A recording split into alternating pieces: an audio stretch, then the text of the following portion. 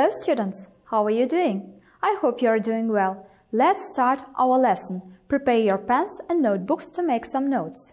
The topic of our lesson is Work and Live Green.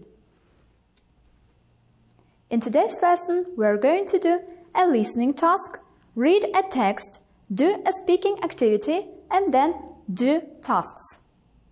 We start with a listening task.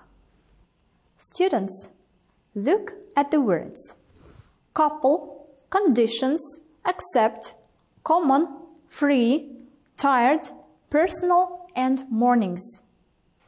What do you think we're going to listen about? Well, we're going to listen about a part-time job. Listen attentively and complete the gaps. Having a part-time job is common for today's teens. But how can you effectively balance your job, your personal life, and your schoolwork? Firstly, it is important to only work a couple of nights a week. This leaves plenty of free time on other days. Also, never accept a job where you are expected to work late nights or early mornings, as this will leave you tired the rest of the time. Above all, your job should make you happy. If you don't like the work or the conditions, look for something else. Have you completed? Let's check your answers together. Having a part-time job is common for today's teens. But how can you effectively balance your job, your personal life, and your school work? Firstly, it is important to only work a couple of nights a week.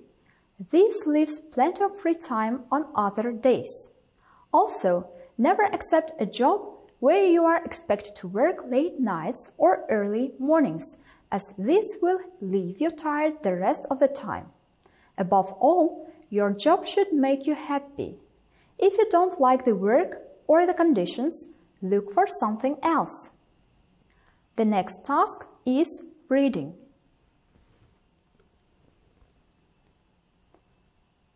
Firstly, we should get acquainted with new words related to our reading task. I'll read each word twice and you should follow my pronunciation. Be up to something. Be up to something means be doing something. Solar. Solar means relating to the sun.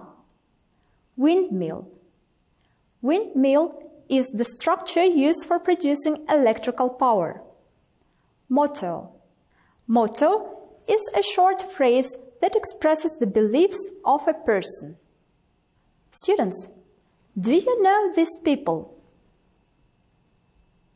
What common things do they have? Well, you're right. They are actors. Let's read one more common fact about them.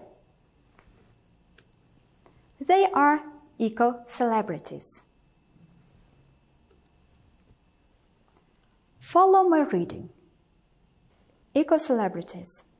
Nowadays, finding out what a celebrity has been up to is as easy as turning on your computer. While countless websites offer millions of details about their private lives, the great things they do for the environment are mostly ignored. Well, we've decided to change that. So here's our eco-celebrity top 3. Number 3 is actor Leonardo DiCaprio. Leonardo is a perfect example of green living. His unique house in New York is solar heated, has its own filtered air system, it means no air conditioning needed, and a water treatment facility. So all water is recycled.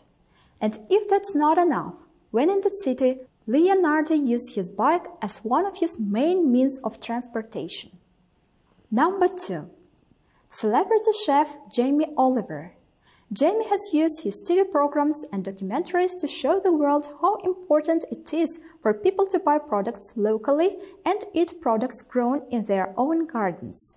In addition, Jamie's famous restaurant 15 is almost totally powered by rooftop windmills. And at number 1 is fashion designer Stella McCartney. Like Jamie's restaurant, Stella's studio runs on wind power, and so does her website.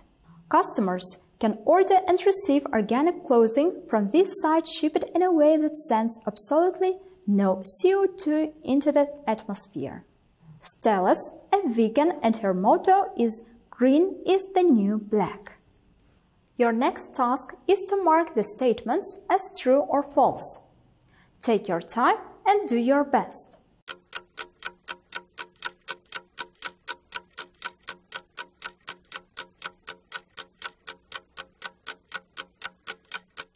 Have you finished?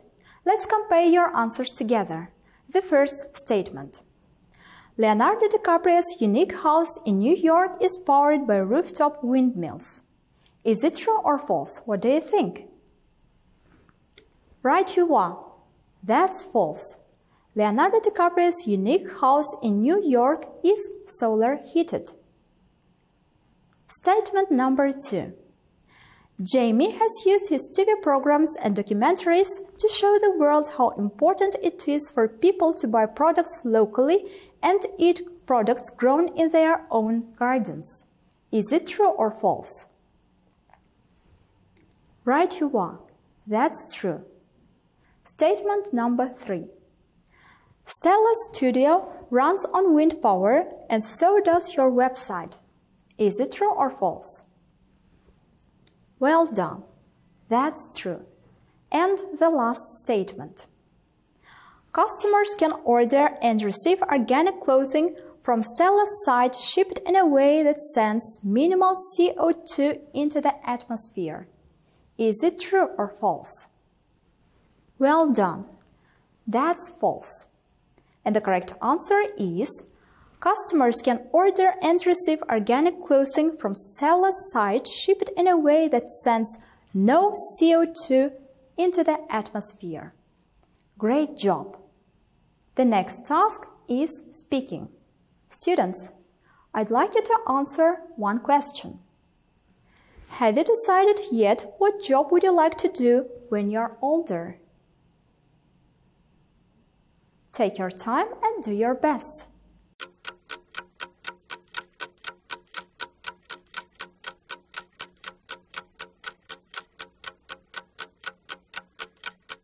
For this question, you may answer in this way.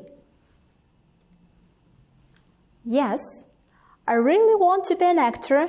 I've been in several school plays and everyone said I was very good. I just love being on the stage. I can't imagine doing anything else. Or you can answer, no, I haven't really decided yet, but I think I'd like to work in the media, maybe writing for a magazine or for TV. Here is one more question for you. Would you like to do the same job that someone in your family does now? Take your time to answer.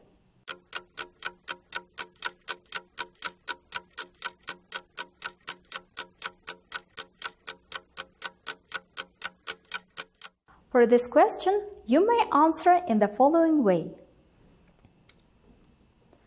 Definitely.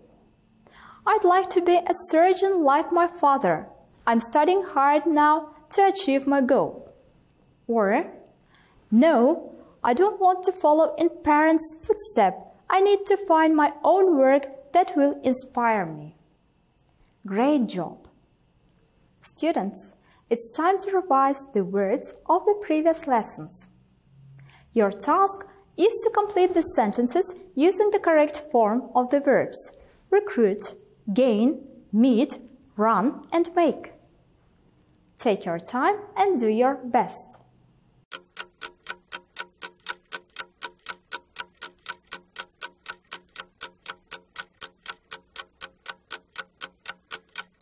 Have you completed?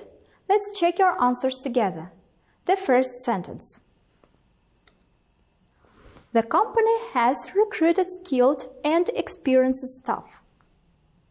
Sentence number 2. Ben dreams of running his own business one day. The third sentence. The factory wasn't doing very well, so it made several workers redundant. Sentence number 4. Editors often have to work under pressure and meet tight deadlines. The last sentence. Young people should get part-time jobs to gain experience. Great job! Dear students, let's continue working with the vocabulary. Fill in parade, stalls, public, and rural. Take your time and do your best.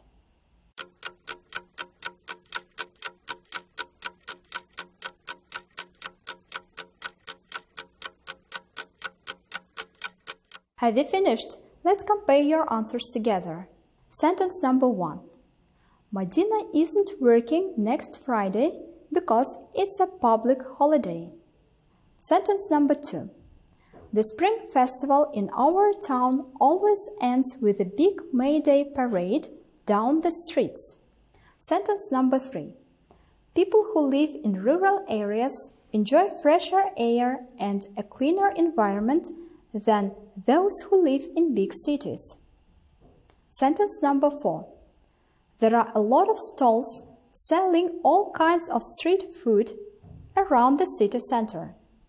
Great job!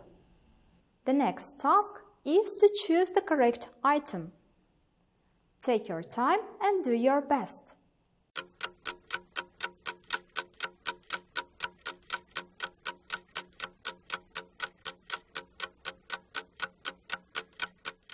Have you finished? Let's check your answers together. The first sentence. I took over the family business when my father retired. Sentence number 2.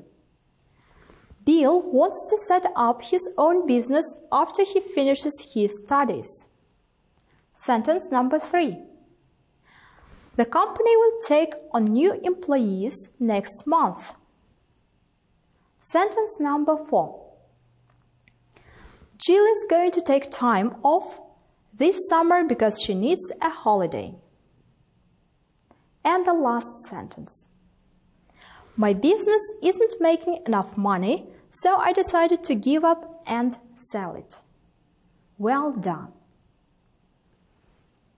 It's time to revise today's vocabulary. Be up to something means be doing something. Solar means relating to the sun. Windmill. It means the structure used for producing electrical power. Motto is a short phrase that expresses the beliefs of a person. Let's check your progress. Try to say or write what you can do. For example, I can talk about work using new words. I know how to express my opinion about my future work. And I understand how to become an eco-friendly person.